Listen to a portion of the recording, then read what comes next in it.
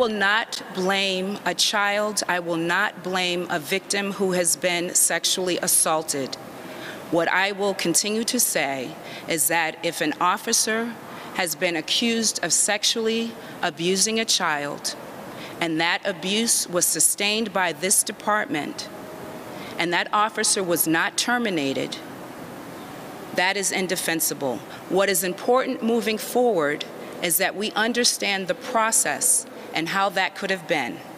And that is why Attorney Everett will be leading the work for the Office of Police Accountability and Transparency to understand just that. The focus is on the process. We will not re-victimize survivors in this case. This is not about pointing fingers. This is understanding what happened in terms of the process.